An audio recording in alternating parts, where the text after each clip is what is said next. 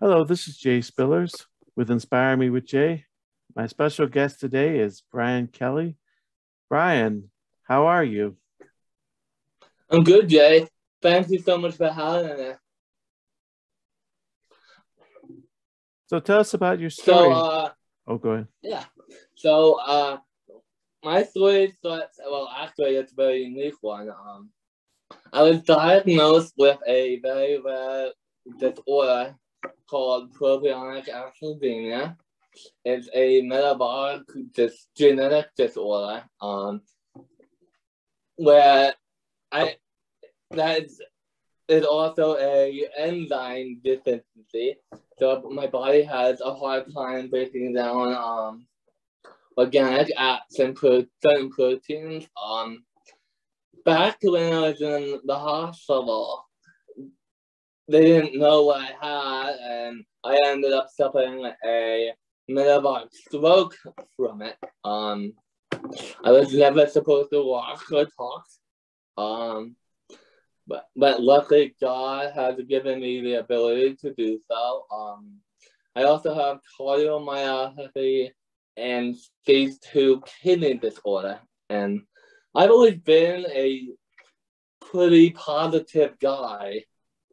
And then in 2012, I ended up getting Lyme disease on top of it, and kind of since the Lyme disease came with the probiotic, I've been getting very intense high ammonia flux, which can cause very bad brain fog and very bad muscle soreness.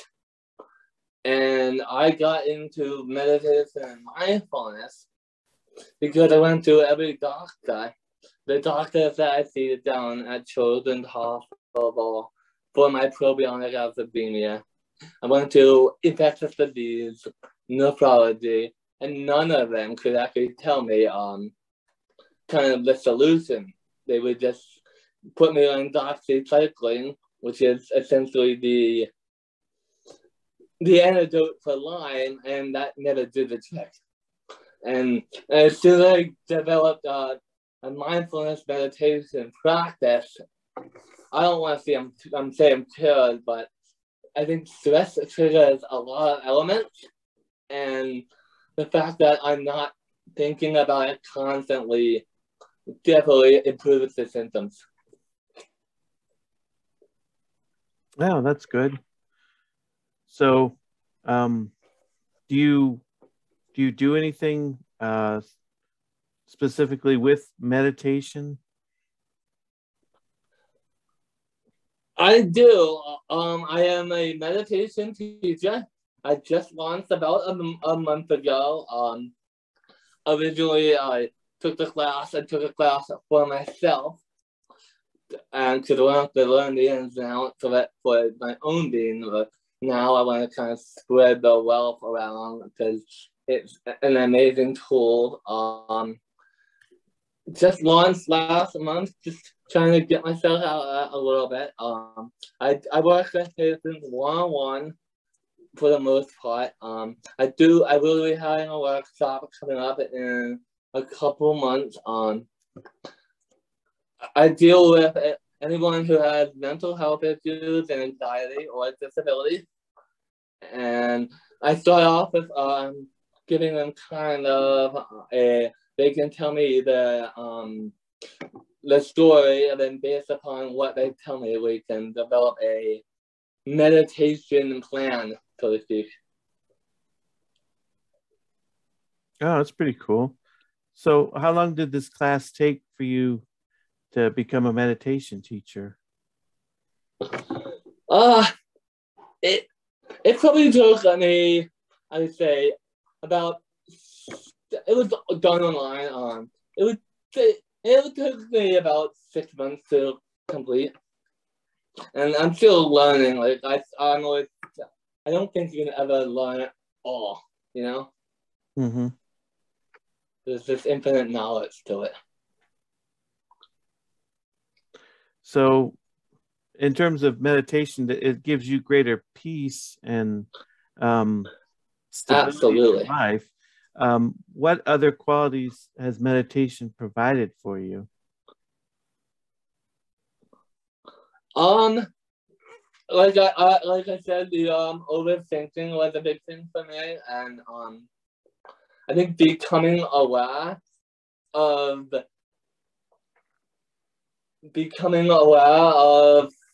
my pain and trying not to become it, like catching the pain before it starts, really was a big thing for me.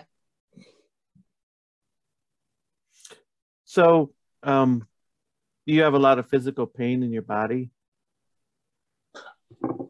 I have flare-ups that occur every couple of months. That if I overexert myself, they get a lot less. Yes. Because I have heard that meditation can help to reduce physical pain in your body. Those that suffer with traumatic pain. I think because you're not focusing on the pain, and you're focusing on either on your breath or visualization, whatever it is that you choose to meditate on. You're focusing on that, not so much on the pain. So when you meditate, what do you tend to focus on? I tend to do. I'm big into manifestation. I always like to kind of manifest my next goal in life. I do usually 15 minutes of that in the morning, and then gratitude. Being thankful for the little stuff, you know. We have so much there's so much to be thankful for. Do you listen to any kind of meditation music, or do you just do it silently? I usually find some just music on they have meditation music on YouTube. I think that really helps. Yeah, I've actually found. Or if the Go ahead. Oh, I was going to say, yeah, I find all the meditation music I use on YouTube. There's literally thousands of different things you can listen to in terms of music. Or if the weather is nice, outside is the best. Because you truly ground it with the earth.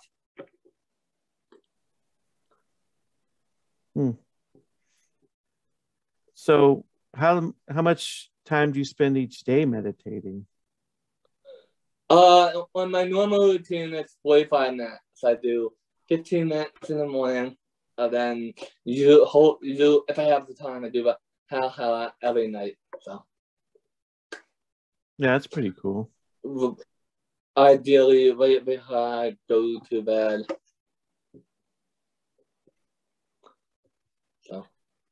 Yeah, so you said with people that you work with, you do individualized plans.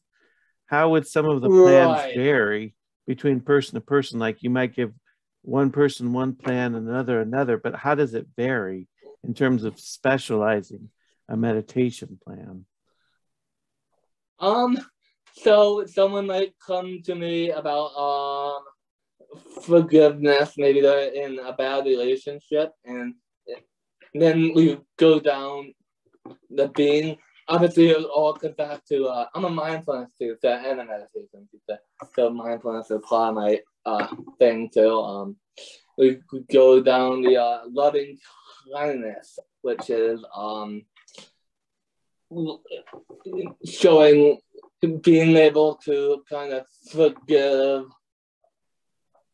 a person even when they've done you wrong, because it helps you kind of heal yourself, so to speak.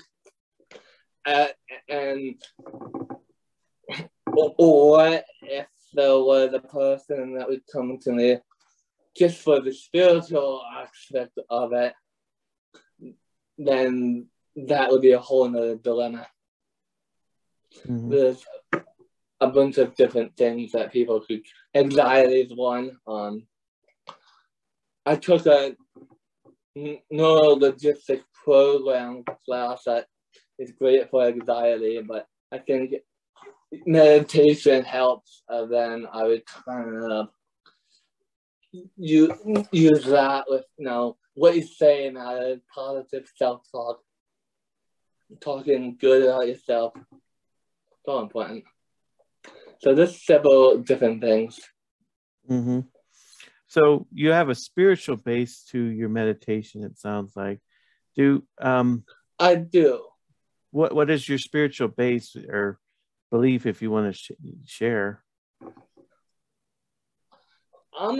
So that's very interesting, because when I was growing up, I was never super religious. I never really went to church, but when the Lyme disease came, and especially when the virus hit, I lost my job because I worked at a grocery store, and with all my health elements, my health wasn't worth the risk, and I started taking a lot of courses, and honestly, I use a bunch of different religions to kind of I'm very into Buddhism. Stoicism is a philosophy that I like to use. Just a bunch of I like to take a little bit of each religion to kind of put it into my own life. Yeah, and I talked about with other guests about how virtually every religion has meditative practice in it, because Christianity. They do. It's just like in a different way. Yeah. So I guess within your tradition, you can focus on anything you want in terms of, like, if you're a Christian, you could focus on meditating on Christ and being Christ-like, or, if you're coming from a Buddhist background, you might meditate on more enlightenment or things like that. But, there'd be a lot of similarity. Yeah. I mean, I like to think of God as the universe. So I meditate to all the energy that the universe has. Mm-hmm. Well, I guess what you talked about, like specializing meditation towards the issue that they're focused on, as you practice meditation over a lifetime, you have different issues that come up in your life. So I guess you could sort of tailor it then. Yeah. Like I said, I think that's kind of what my plan is to kind of give them a 4 week thing. Pay 4 sessions a day, and if they want to continue, they can continue, and so. Mm-hmm. I also do free guided meditations every 2 weeks, just on a general topic like happiness, gratitude, just to give back, Do you get a lot of the guided meditations from YouTube? No, I do. I mean, I usually write my own. They're generally only about 10 minutes long, because people are very quick and busy. So, but it's good. It's a good way to start off the morning. Do the people you work with, do you start them off with guided meditations and try to get them to go on their own at some point? Yeah, I would start them off with a guided meditation for probably the first couple, at least the first session, then I think starting small, like 5 minutes a day, is usually the right amount, because I think when you first do it, there are a lot of thoughts that come and go, and it takes a lot of focus to be able to control that. But with anything, as you practice, you get better and better. So does meditation for you sort of center and ground you? Yeah, absolutely. It also helps me kind of, I try to be, obviously we can't be present all the time, but I try to do like mini meditations throughout the day that don't necessarily require me to sit down, to kind of focus on my breath for a couple of seconds. Really helped me kind of ground myself and, you know, not react to certain situations as I would sometimes. Yeah, because you said mini meditations. I actually do mini meditations too, and I teach mini meditations for like a minute to 3 minutes, and you know, just go from there. I mean, yeah, you can even check in for yourself to as short as 1 minute. Mm-hmm.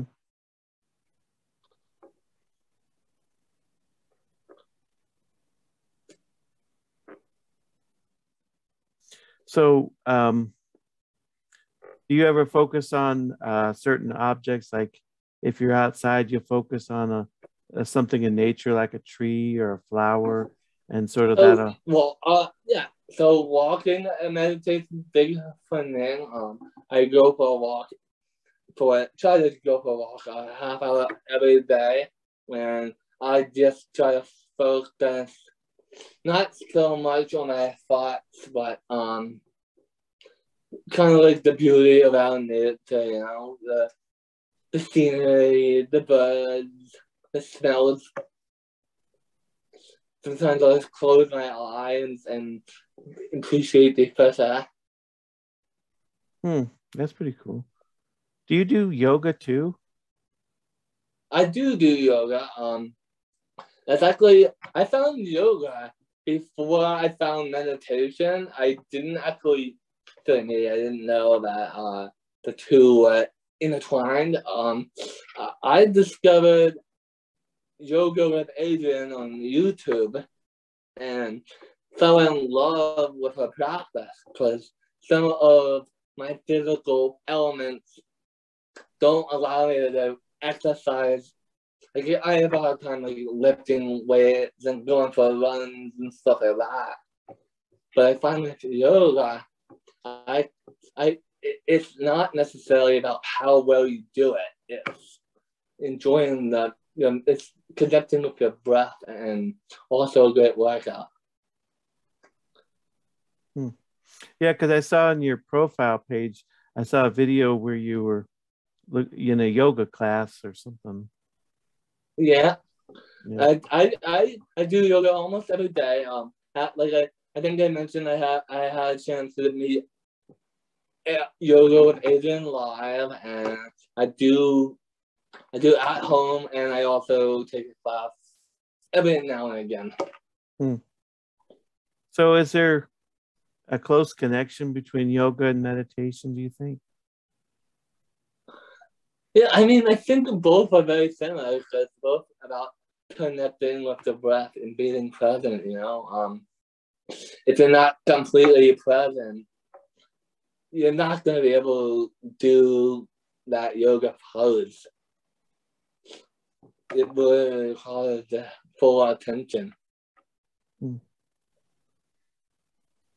Yeah, I always thought another process that looks kind of like yoga is Tai Chi. I don't know if you've ever tried Tai Chi. I've heard of that, but I've never gotten into that yet. I know the movements are slow. They're kind of connected with martial arts, but sometimes I found some of the movements to be kind of difficult to do, but it is slower and kind of meditative. I also took a kickboxing class for a couple of years, and that was a great mind. Any activity that is when you're physically straining your body is a good way of being mindful.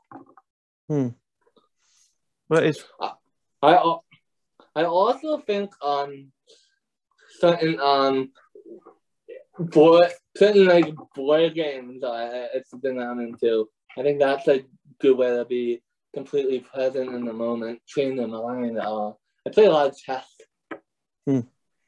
I get a chance to do board games a lot because my son likes it. He's 8 years old. He likes to do board games. Right.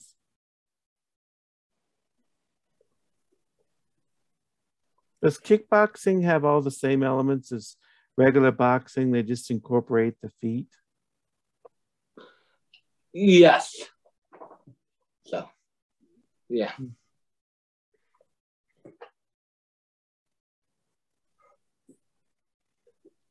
So you're a meditation teacher right now, and are there any other projects you're working on? So I'm always trying to I'm always constantly that's kind of been my new addiction. I'm always I would like to learn Reiki one day. That's kind of my next goal. And then I'm gonna, once you clear what I love, I want to do a couple of in-person meditations to the public, free of charge, just kind of to give back. Yeah, it's pretty cool. So thanks for coming on the show. Is there anything you want to leave the audience with before we close out? You can reach me at bepresentlifestyle.com. Also on Instagram, bepresentlifestyle, Twitter and Facebook, all on bepresentlifestyle. If you need any guidance on your mindfulness and meditation adventure or spiritual adventure, let me know, and I'll be more than willing to help you. Yeah, thanks. Thank you for that. Thank you so much.